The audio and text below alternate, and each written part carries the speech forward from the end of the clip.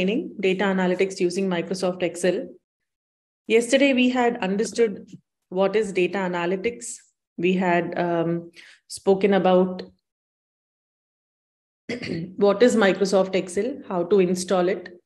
I had shared the links using which you can install the tool on your machine, right? If you do not want to install Office 365, you can go ahead and install even the other alternative tool that we have, which is WPS Office.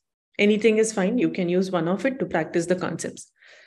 Now, what exactly we did yesterday was we just got familiar with the tool, with the nomenclature, etc. Right? We just I introduced you to the concept that we have a home page where we can choose the blank worksheet to start off with our work.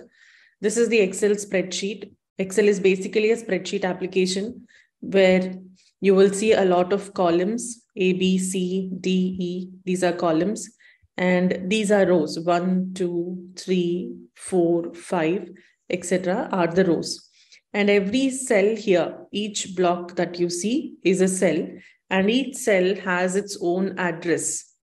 So this particular block's address would be G7. Why? Because it is in column G and the row 7. So cell is basically an intersection of the row and the column. Okay.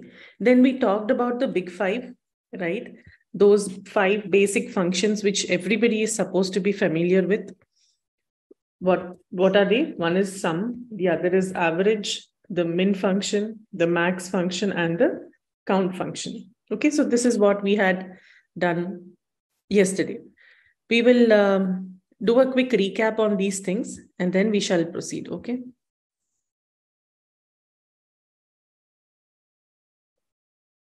All right. So here I have some data with me, and this is the employee details, okay, of 360DigiTMG.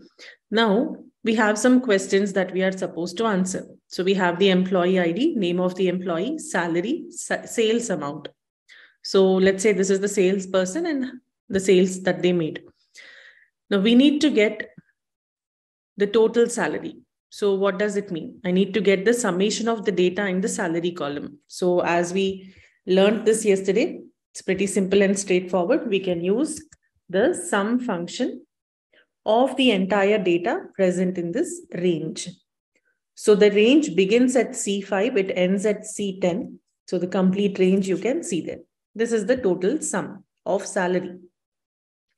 Now, if we have to find out the average of the salary, on an average, what is the salaries that we are giving to our employees? Average of the data in this particular range will give us the value. What is the highest salary being offered? We will use the max function, maximum of the data in this range. And we need to find out what is the minimum salary. So that would be the minimum of the data in this particular range. So maximum is 2,000, minimum is 1,500, summation is 10,200, and the average is 1,700. Now we need to find out the count. So that will be the count function. Okay, count of the number of records that are there in that range. Okay, this is the range that we are looking at, total 6. So far it is all good. Now we have been asked to find out the commission. The commission rate is 2% of sales. Whatever is the sales that the salesperson makes, they will receive 2% commission on that. Okay, so how do we do this? We can use simply multiply. Okay, use the operator, the multiplication sign. So equal to whatever is the data that is present in the sales amount multiplied by 2%. As simple as that, multiplication. Whatever is the sales that they have made, multiplied by 2% would be the commission that they will receive, that the person would receive. So 2% of the sales will be given as the commission, which is 50 here. Now, we need not type in that formula every time.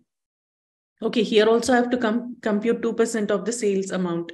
Here also, I need to show 2% of this amount. So in that case, we don't have to retype this formula. This is the formula, right? Which we can see on the formula bar. We don't have to retype. Then what to do?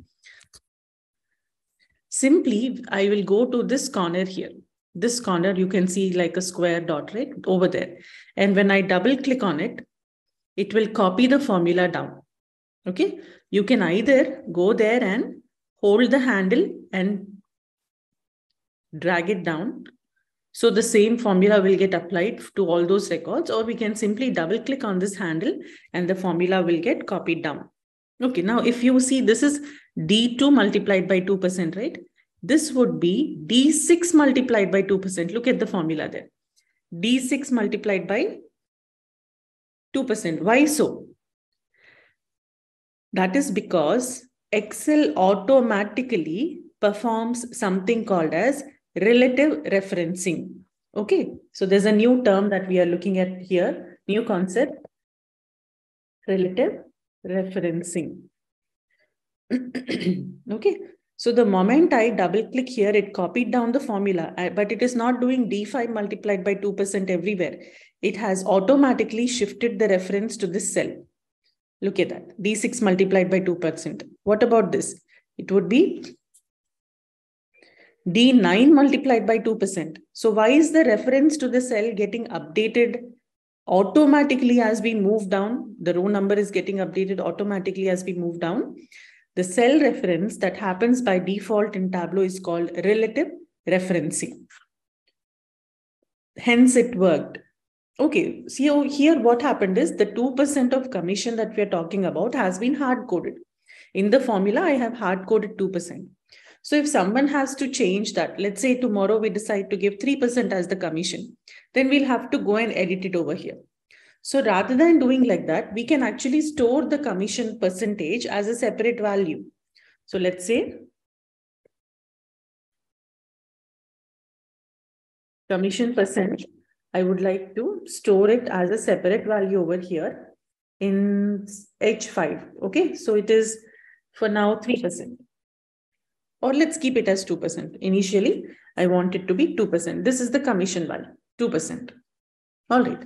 So I need to refer to this. Rather than hard coding 2%, whatever is the percentage that will be given by the users over here, I will have to refer to this and then accordingly compute the percentage.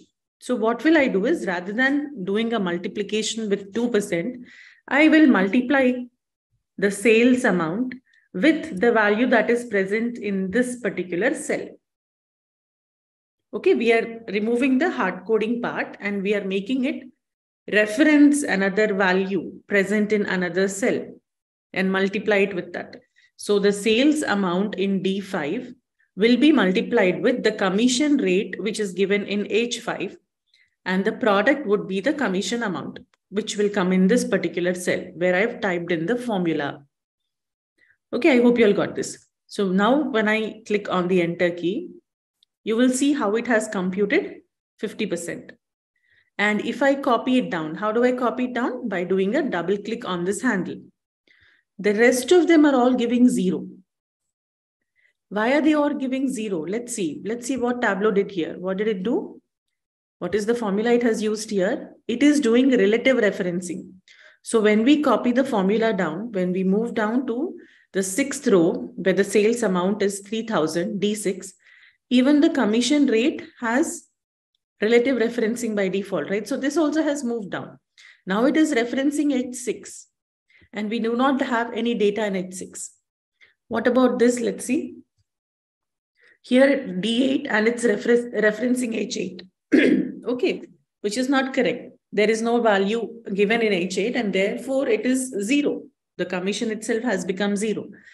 Similarly, if I check here, what happened? D10. So I'm very happy that it is picking up D10. That is what we wanted, right? We have to compute the commission given to this particular salary. So D10 is perfectly fine.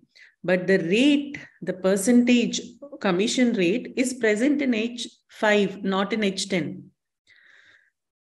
Over here, relative reference is fine. With respect to sales amount, it must perform relative referencing, which Excel does by default. But when we are talking about the commission rate, it can't be, it is not supposed to be relative referencing. It has to refer to one particular cell at any given point of time. It must always refer to this particular cell and not move. It is not relative to something. It is an absolute reference that we are supposed to make. Okay, so relative referencing might not help all the time. Sometimes we use something called as absolute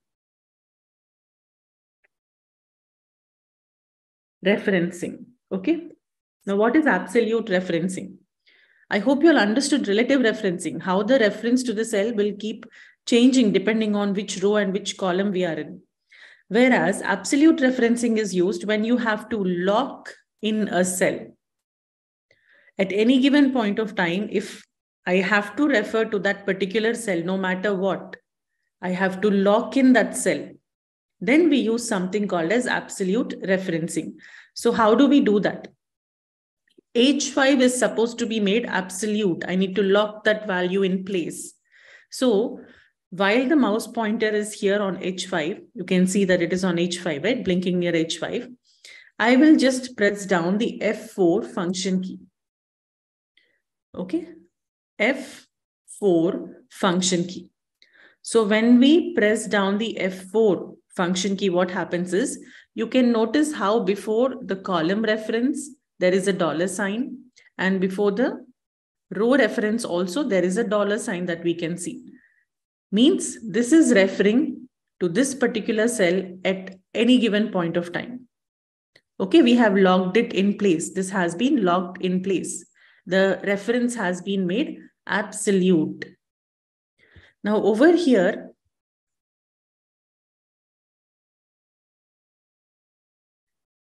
while this is selected, if I go ahead and press the function key again, you can see the column reference is relative, but the row reference is logged.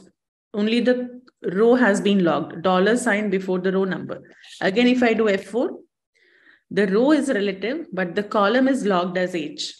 You can see the $sign before H. And if I do F4 again, it just goes back to H5, which will become relative referencing.